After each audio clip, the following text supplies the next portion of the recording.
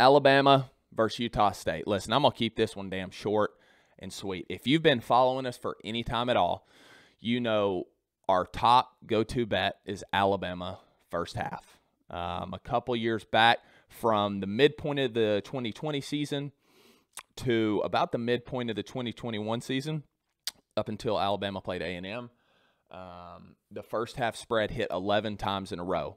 We will be jumping back on that bandwagon again this year. I think overall last year it went 8-4, which I don't know if you're keeping track at home, but I believe that's 66%. We're going to be hammering that. It opened at 27.5, which is a good number. I do not like anything 28 or above. 27.5 is a good number. Alabama is stacked to the gills, both offensively and defensively.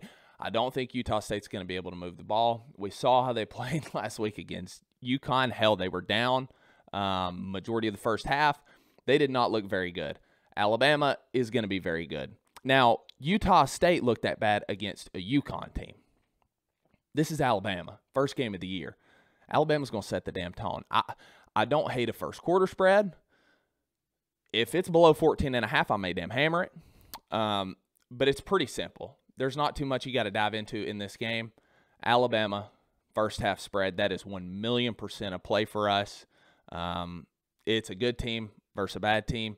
You get the picture. Saban's going to set the damn tone. Get your damn mind right. Let's have a damn week one. Log it in.